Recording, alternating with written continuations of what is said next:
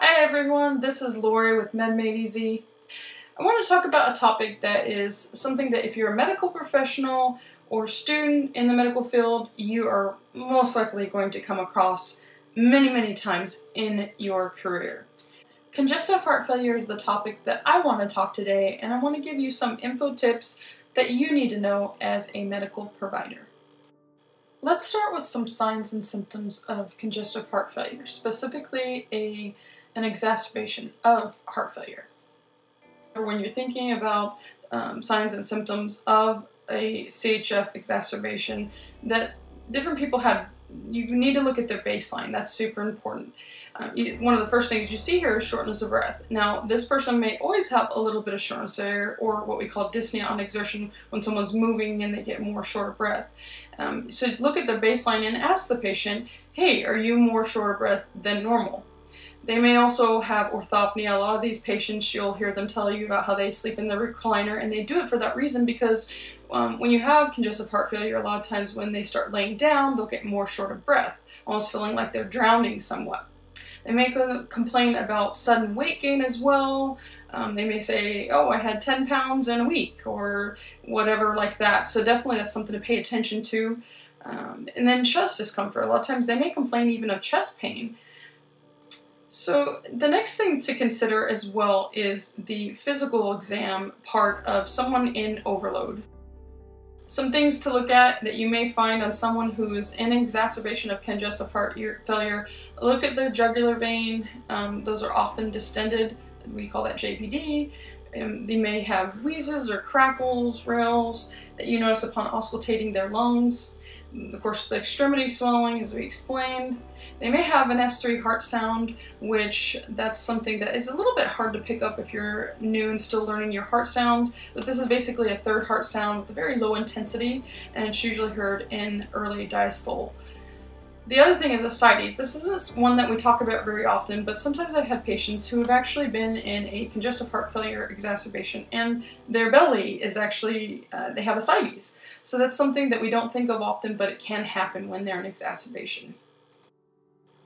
Let's talk about another thing about heart failure. A lot of times these individuals, most times they're going to be on something like Lasix if they can tolerate it.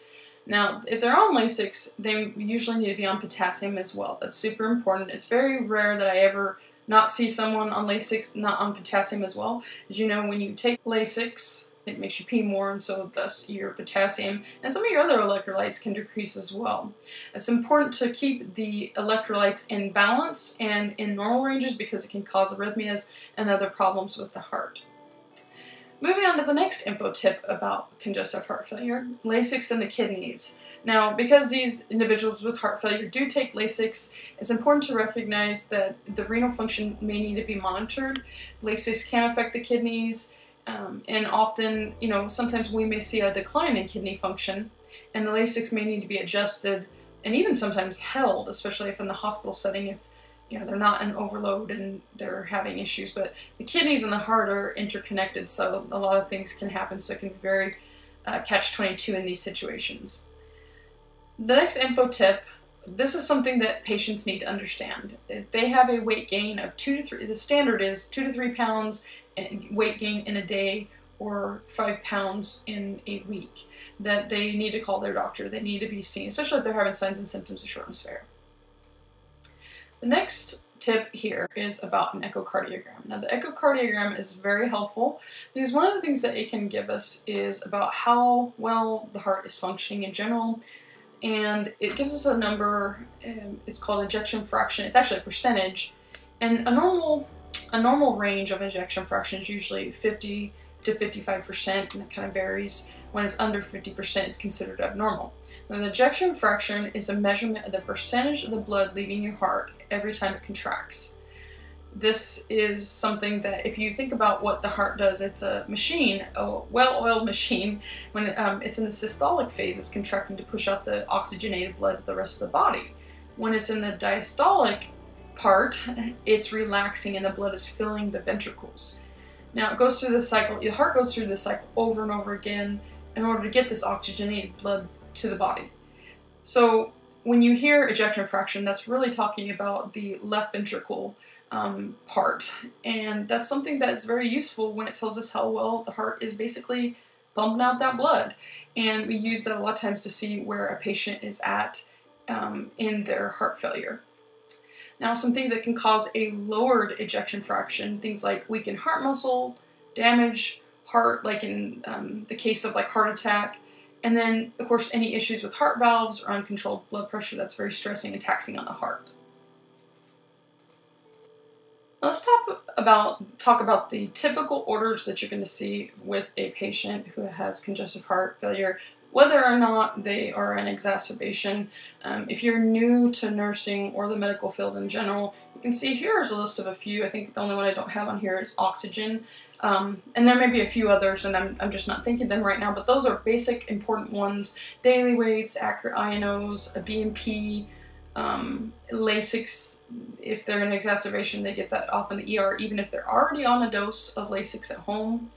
Cardiology consult, I like to have them on board.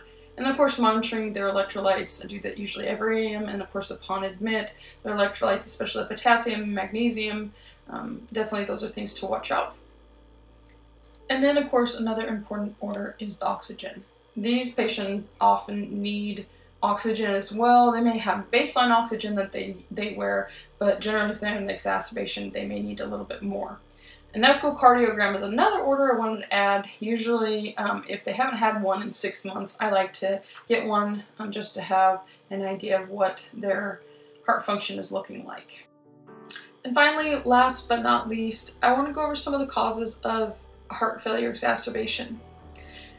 A couple of things that help you to basically generalize this is think about 3 different things.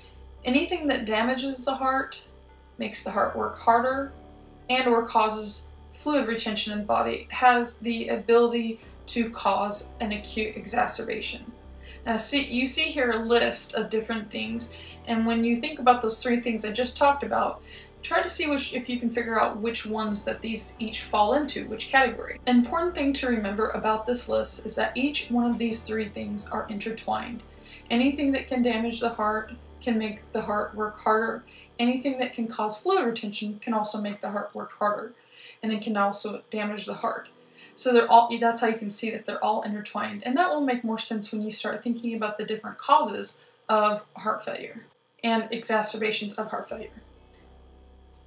Now let's look at a list here of some different causes and or things that contribute to congestive heart failure exacerbations.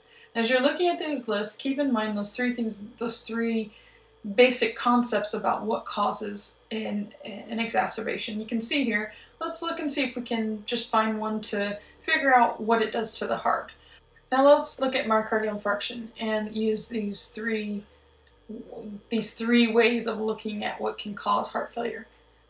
Anything that can damage the heart. Myocardial infarction can obviously damage the heart. Let's look at another one. Increased salt intake. Which one of these different main causes can you think that this goes under? If you guessed causes fluid retention, you guessed correctly. Let's try one more from the list. Valvular issues. Which one of these 3 things do you think that valvular issues falls within first? If you guessed makes the heart work harder, you guessed correctly.